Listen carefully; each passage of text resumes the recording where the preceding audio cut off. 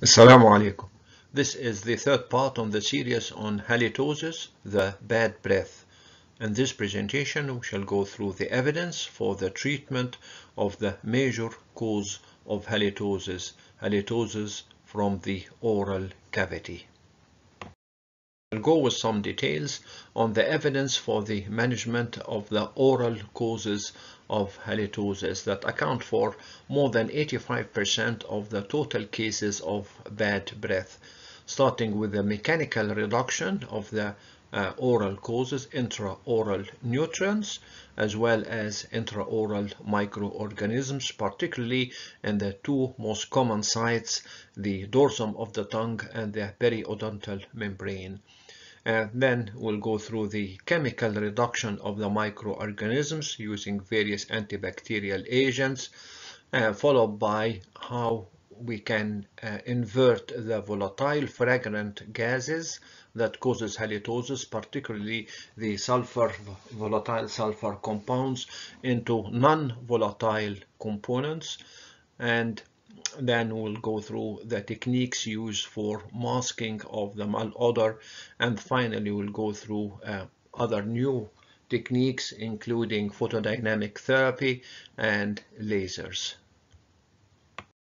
The mechanical reduction of the tongue coating is one of the most important aspects in the management of halitosis, as tongue coating is the most prominent factor in the bad breath. The scraping of the dorsum of the tongue can reduce the available nutrients for the microorganisms and also reduce the microorganisms load itself. And although this can be done by the use of a soft toothbrush, there is evidence to support that the use of a special tongue scraper will produce better results. Since the largest amount of coating is found on the posterior part of the dorsum of the tongue, the scraping should start as posterior as can be tolerated by the patient. And to prevent any gagging or tendency for vomiting, it's advisable to protrude the tongue as far as possible anteriorly while scraping its dorsum. The two common techniques to scrape the dorsum of the tongue are the tongue scrapers or the use of a soft toothbrush. A systemic review of the results of both techniques had showed that although the use of either of them could bring about a 60% reduction in the volatile sulfur compounds coming out from the dorsum of the tongue, the use of the scrapers, the tongue scrapers, can reduce these volatile sulfur compounds by 75%, and the use of a toothbrush by only 45%. The average for the two is about 60% reduction in the production of volatile sulfur compounds from the oral cavity. The other benefit of tongue scraping is that it seems to improve the sense of taste after scraping the tongue.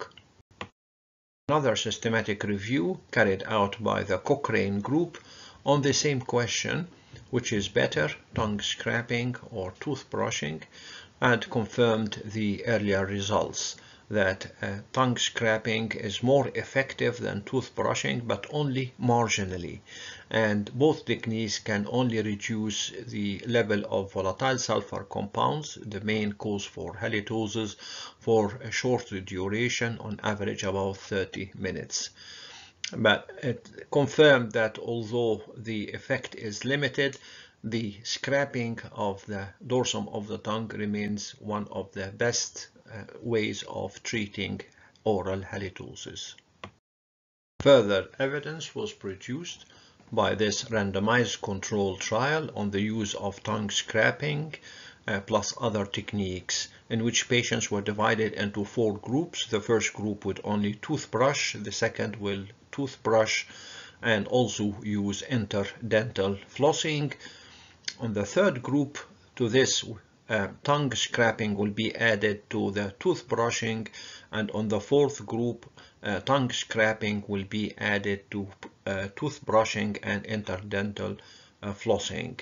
And the results came showing significant reduction in the volatile sulfur compounds in the last two groups, in which the tongue scraping was included in the treatment regimen that should be carried 3 times a day for at least 1 week. This confirmed the prior results that tongue is one of the most recognized sites for most of the volatile sulfur compounds production, and that tongue scraping results in improvement in the breath and reduction in volatile sulfur compounds. The second most important cause for bad breath is periodontitis. A regular interdental cleaning by flossing and tooth brushing should be carried out on regular basis to control the formation of plaque and also reduce the microorganisms in the oral cavity. But if this fails to control the periodontitis, a one-stage full mouth disinfection has been described to be carried out by professional periodontal therapy. This would combine full mouth scaling and root planing, and then the use of an oral antiseptic like chlorhexidine.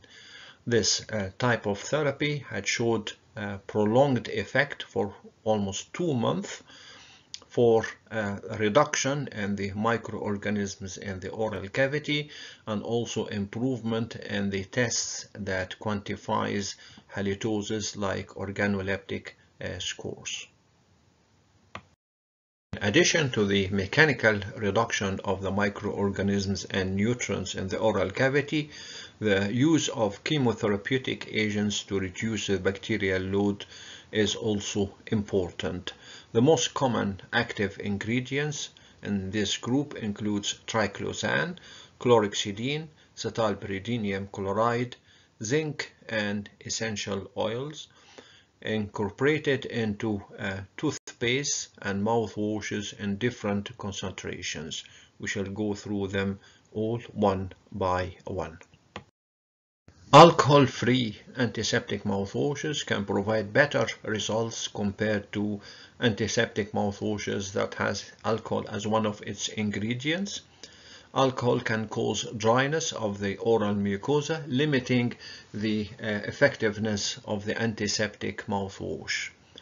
A Cochrane systematic review was carried out to compare the effectiveness of different mouthwashes with different composition and in different concentrations. It showed that some of the ingredients are better in doing one particular task in reducing the volatile sulfur compounds, while other components can produce better results in another aspect. For example, the use of chlorhexidine plus the cetylpyridinium chloride can inhibit the production of volatile sulfur compounds, whereas the use of chlorhexidine with zinc can neutralize the sulfur compounds production by the oral cavity microorganisms. We would now go through the different chemotherapeutic agents one by one, starting with chlorhexidine, which is the most efficient molecule against plaque formation. Chlorhexidine inhibits a wide spectrum of microorganisms. It controls plaque better than any other molecule and prevents its accumulation, thereby improving the halitosis. Its method of action is penetration of the cell membrane of the oral bacteria, and this would cause cell leakage and disruption of the bacteria metabolism. It has been showed that the use of a mouthwash containing chlorhexidine can reduce the volatile sulfur compounds by as much as 43% for a full day, and can also reduce the tests for quantifying halitosis by as much as 50% scores. The disadvantages of chlorhexidine includes the reversible discoloration of the tongue or the teeth or the dentures. And this can be minimized by brushing the teeth before the use of chlorhexidine mouthwashes, and also by use of another conventional denture cleaner to clean the dentures. There may be also a transient taste disturbance and some burning sensation with the use of chlorhexidine that usually settles with time. Another widely used chemotherapeutic agent in the management of halitosis is triclosan, which is an active ingredient in many of the oral health products. It is lipid soluble and has a recognized effect on plaque formation and has a bactericidal effect, particularly on gram-negative microbes. It reduces the production of volatile sulfur compounds, and if it is combined with a copolymer, it adheres to the soft and the hard tissues of the oral cavity for up to 12 hours. It has been shown that it can reduce the volatile sulfur compounds by as much as 84% for up to 3 hours. Cetylpyridinium chloride is very effective against plaque formation and also against the formation of calcified debris in the oral cavity. If it is included in mouthwashes, the effectiveness can be as much as 70%. It has few side effects. Zinc is another active ingredient that can be used in different chemical compounds and different concentrations, and also in different forms, either as a mouthwash, a toothpaste, a chewing gum, or even in a tablet form. It's very versatile for that reason. The zinc acts by inhibiting the breakdown of the proteins by the microorganisms in the oral cavity. And if it is successful in doing this, it prevents the transformation of amino acids containing sulfur into volatile sulfur compounds. This can, for example, be achieved by zinc acetate. Another form of zinc, the zinc lactate, can neutralize the volatile sulfur compounds by transforming the sulfides into sulfatides, and these don't have any or unpleasant odors. It can be incorporated into chewing gums and can be used as a supplement. Another active ingredient is the fluoride compounds. Amine fluoride and tin fluoride in combination can cause 83% reduction in the morning halitosis. These two compounds inactivates the oral bacteria on the surface of the tongue and thereby reduce the production of volatile sulfur compounds. Sodium fluoride can be incorporated into chewing gums. Other active ingredients includes essential oils, for example thymol, menthol, or eucalyptus. They can destroy the bacterial cell wall and also inhibit some of the bacterial enzymes. They also give a fresh odor to the breath. They can only work for short periods. Their effect is restricted to about 3 hours and produce only about 25% reduction in volatile sulfur compounds activity. Other less used agents include things like hydrogen peroxide. It is claimed that it can produce as much as 90% reduction in the production of volatile sulfur compounds for up to 8 hours. We've been through the individual active ingredients used in the treatment of halitosis. It's clear that they have different mechanisms of action and different success rates in some of the steps of the halitosis, Some would inhibit bacteria, others would inhibit the protein breakdown producing the volatile sulfur compounds, and some would neutralize the volatile sulfur compounds after it has been produced. It was natural to think about mixing some of these individual ingredients together to gain the best possible effectiveness. A Cochrane review has looked into some of these mixing formulas and came to the conclusion that chlorhexidine with the cetylpyridinium chloride and low percent of zinc can offer the best possible success rate in reducing the concentration of the volatile sulfur compounds and also in the reducing the bacterial counts in saliva.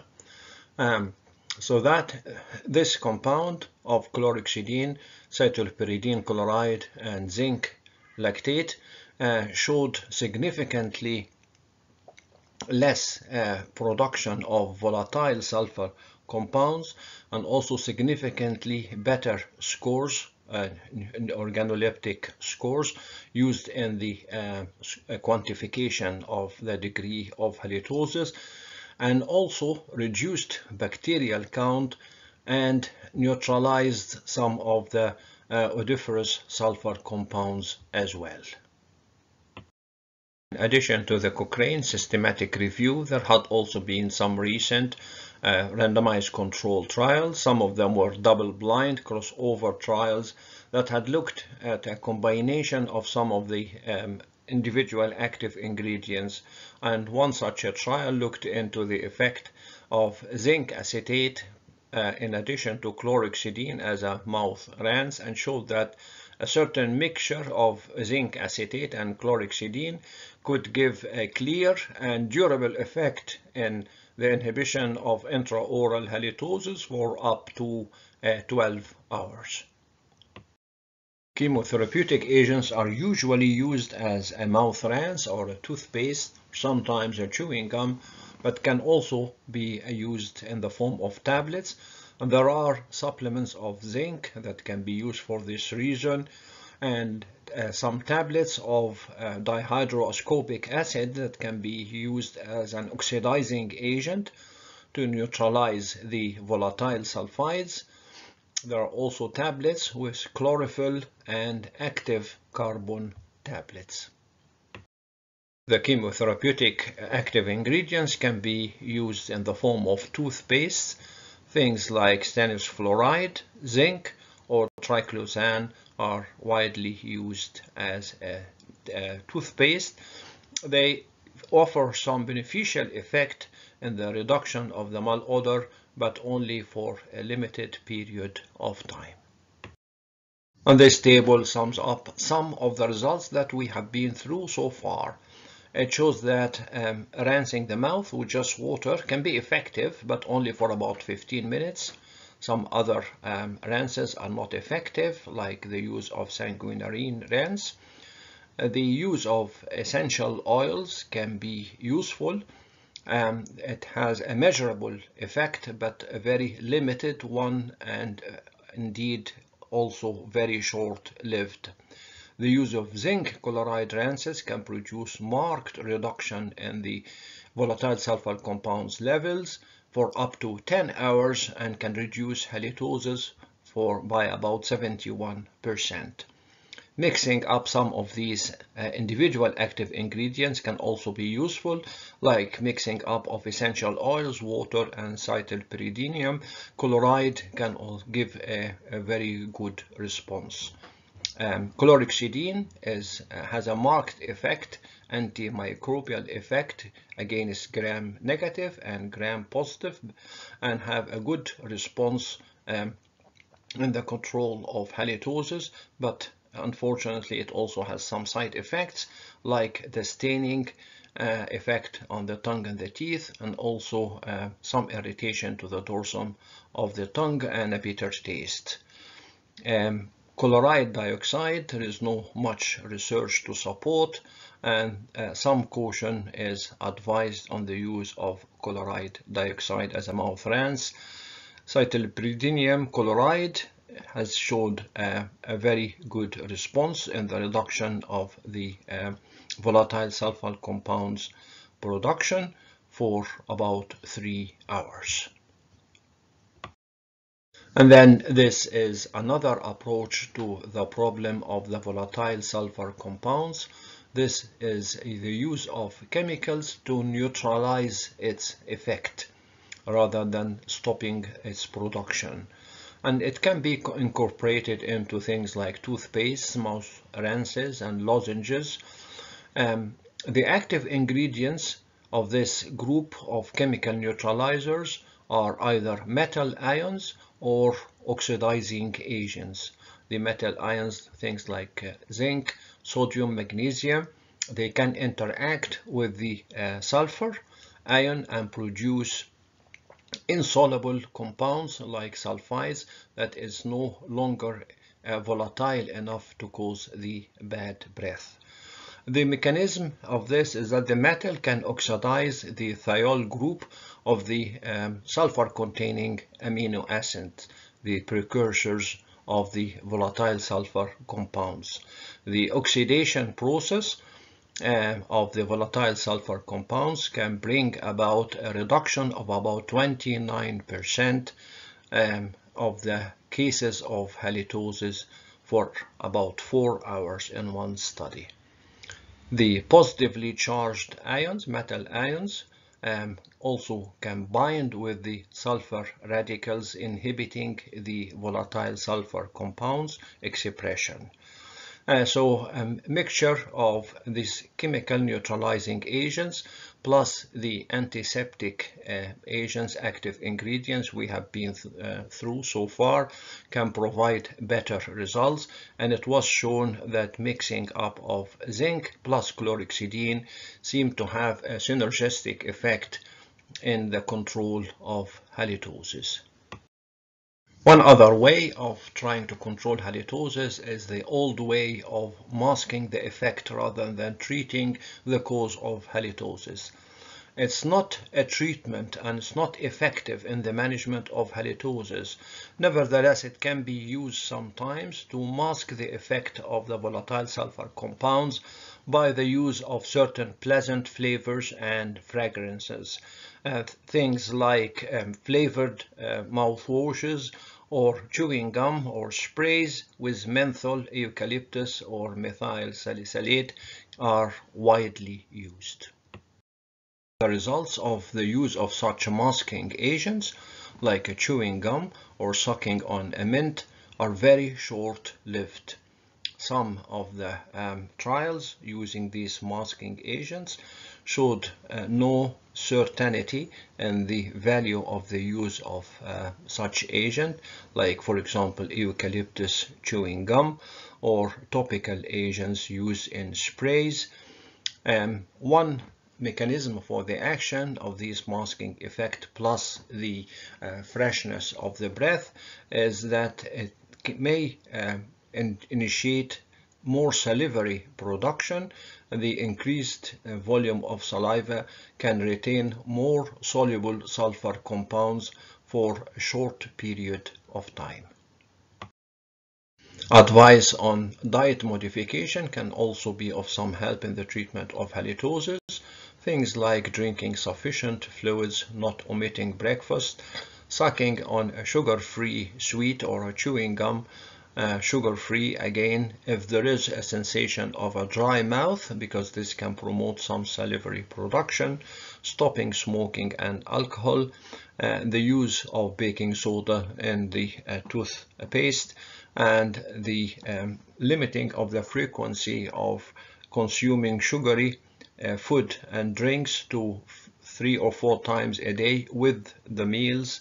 Also, a diet free of onion, garlic, and similar foodstuffs can also prevent the associated transient blood-borne halitosis. Treatment of gastroesophageal reflux is also of help.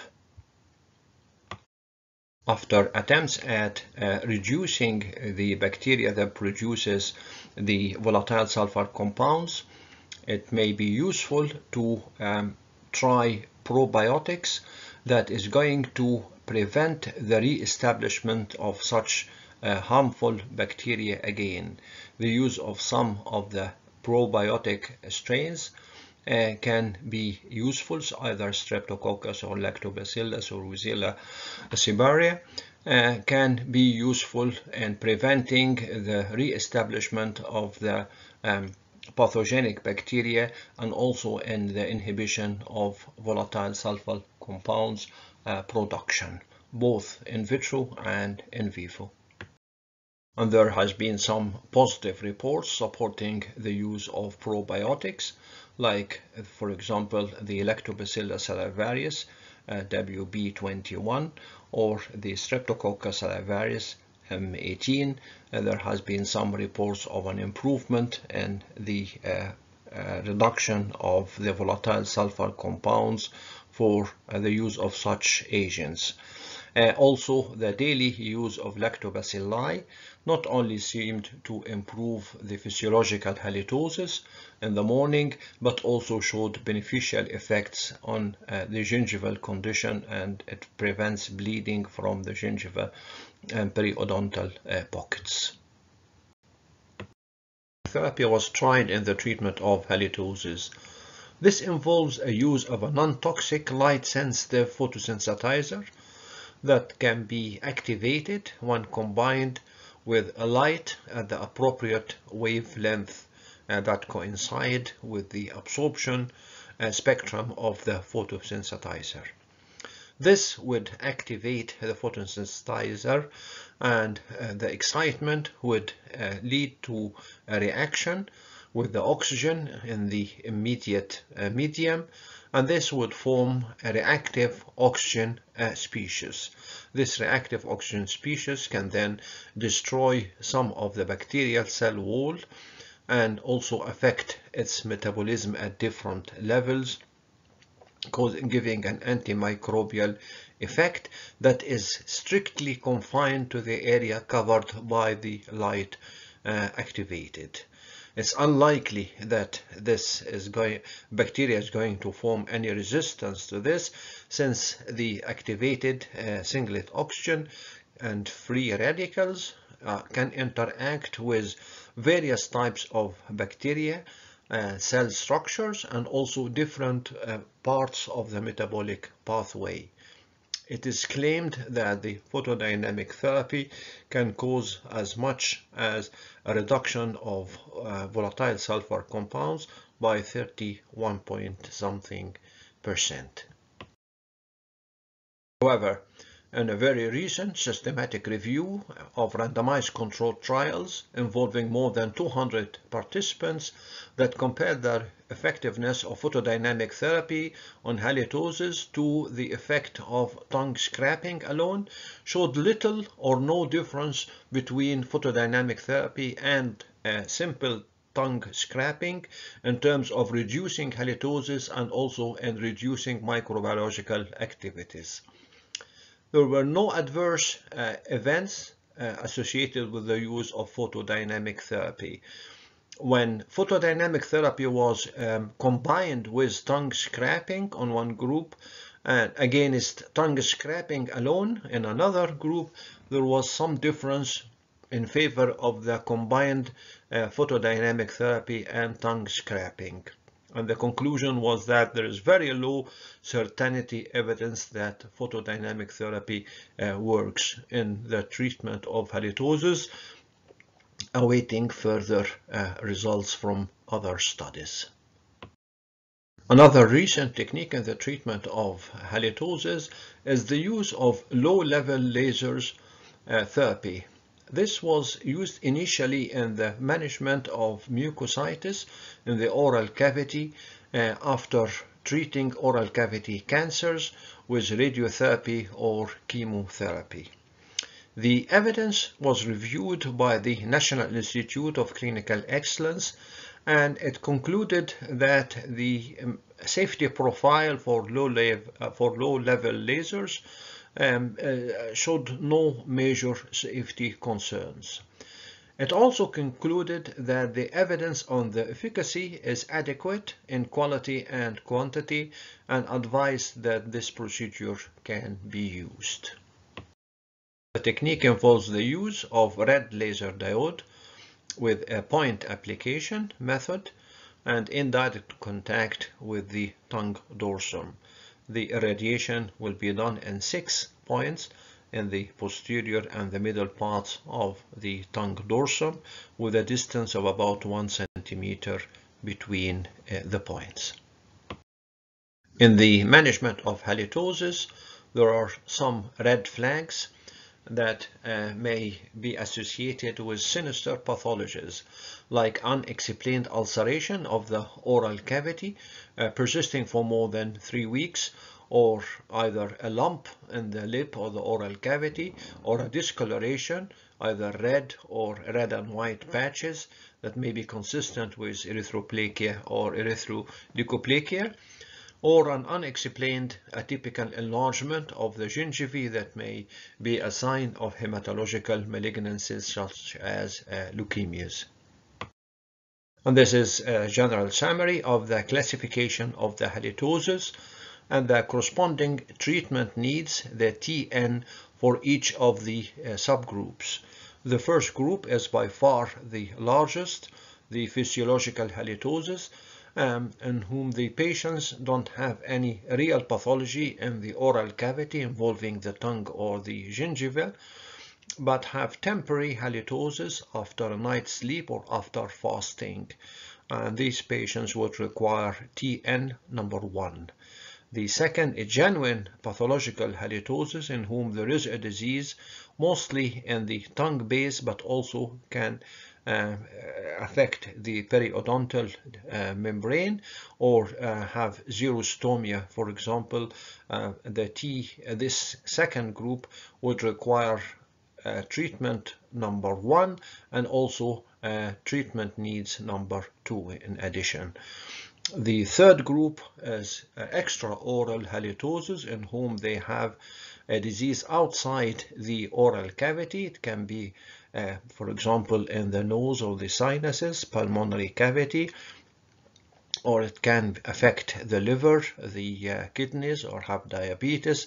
This group of patients would require the TN number 1 and a specific treatment for their extraoral cause, TN number 3. The fourth group are the pseudo-halitosis group. These are patients who are stubbornly convinced that they have halitosis, although this is not perceived by others and the objective tests are negative. This group of patients would require the TN number 1 in addition to TN number 4 treatment as well. If this fails, if this group of patients remain stubbornly convinced that they have halitosis that cannot be perceived by others and then tests remain negative, then they fall into this group, the halitophobia group, who require TN number 1 in addition to other specific psychogenic treatment, TN number 5. This is the summary of the treatment needs for the 5 groups.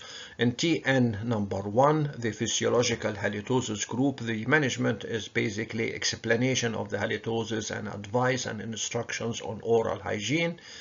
The focus will be on reinforcement of the patient's own self-care. This is the main thing here, the use of tongue scrapers, toothbrushes, mouth rinses, and different other self-care techniques. In the second group, the genuine oral halitosis, they would require also an explanation and advice on the oral prophylaxis and oral hygiene. In addition, they may require to see their dentist for a specific problem, usually in the periodontal membrane. In TN number 3, the extra-oral halitosis, they would require referral to the specific physician. It can be, the pathology can be in the lungs, or it can be in the kidneys, liver, or metabolic like diabetes. In TN number 4, the pseudohalitosis group, the patients are convinced they have halitosis, and they would require an explanation and a thorough examination and an explanation of their condition and education and reassurance. If they remain convinced that they have halitosis despite this treatment in combination with TN1 as well, then they would need to be referred to clinical psychologists, because they would fall into the group of halitophobia, the TN number 5. By this, we come to the end on this presentation on the treatment of halitosis, the bad breath. Assalamu alaikum.